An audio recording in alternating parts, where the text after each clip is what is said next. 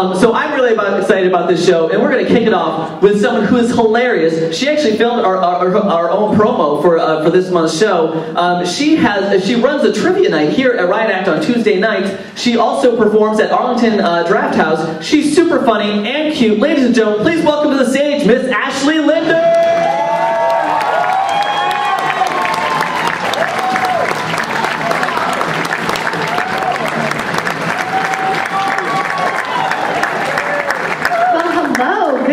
Everyone, big gay hilarious crowd, you. All right, now I know that there's already been a baseline established, but I wasn't here for it, so it doesn't count. Where are my ladies at? Can I get a shrill woo from you?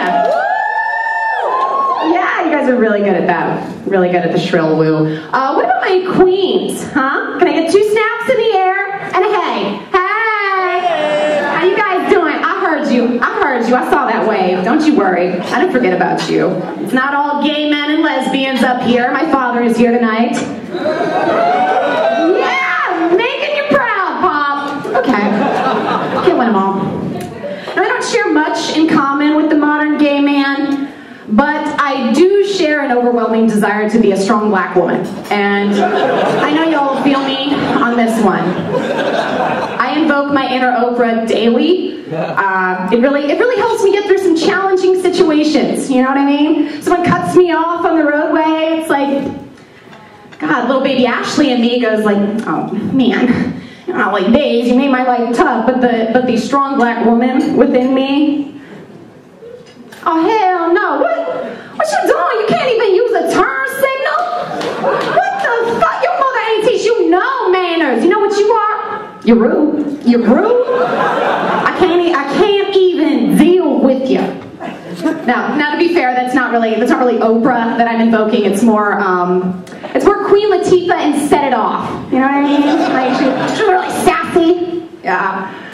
Can I just say first that it is great of CoverGirl to have both Queen Latifah and Ellen as their spokeswomen. I thought that was a great thing. Yeah, clap it up. Yeah. Although now that they're hiring a lot of soft butch lesbians, it does beg the question, when is Justin Bieber going to be an easy breezy beautiful CoverGirl?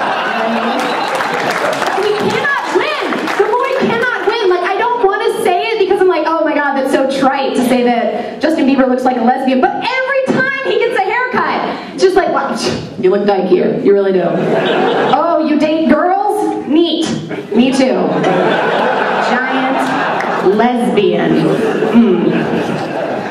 Yeah, I recently came to a life-changing epiphany because of my makeup. Here I thought that the makeup industry was designed to make me feel ugly and inadequate, but my friends, that is not the truth. There are life lessons to be learned in pressed powder. There are. All of my life, I thought that I had the privilege of being both white and blonde. But according to my makeup, I'm neither pale nor white. I'm in fact translucent. Yeah. I don't know if you could tell by all of the freckles or the light literally reflecting off of my skin, but I'm not tan. I'm not, no. And that's a cross I have to bear. But being translucent actually turned out to be more of a godsend than I thought. Because I went down to the DMV, and the moment I changed my orientation from Caucasian to clear, all the historically black colleges that I applied to instantly got back to me. Yeah, I know. And you know what that means, guys? That's right. Homecoming at Howard. That's right. We all going, boo-boos. We all going. That's right. I'm allowed to because I'm an alumni. Not exactly yet. But you know what? Baby steps. We're getting there.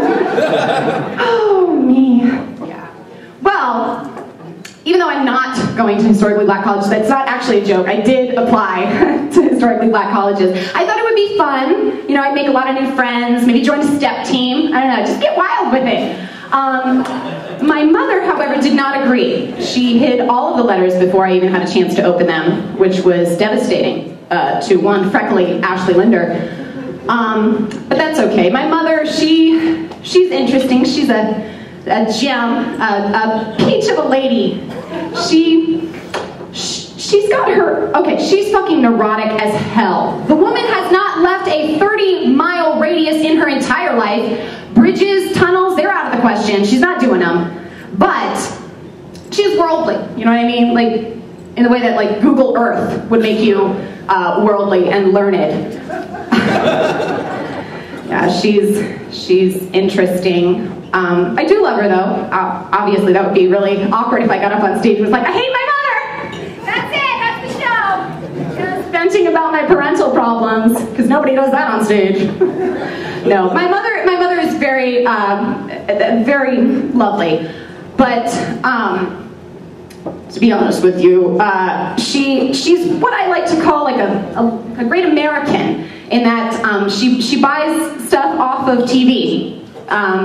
She has the as seen on TV trifecta, which is the sweatpant jean, the Snuggie, and the shake weight. Yes, she is physically fit and looking great. Just lovely. Oh man. Now I will give her that the sweatpant jeans were a bit more shapely than I thought they would be, and they looked good on her. But what the fuck, America? Why are we buying this shit? They're not sweatpant jeans, they're blue sweatpants, okay? It's not an adorable thing for snuggling, it's a backwards robe. Alright? And it's not a high-intensity arm workout, it's a one-woman bukkake video. You know what I mean? All over your fucking face. And who even likes bukkake porn? Like, that is messy, that is disgusting. Ew is right.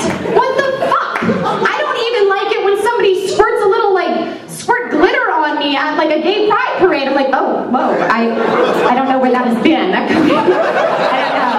I'll take a disinfectant wet nap to my face and I'll be fine, but that's why I will never do porn. So, you guys have been lovely. My name is Ashley Linder. Have a lovely evening.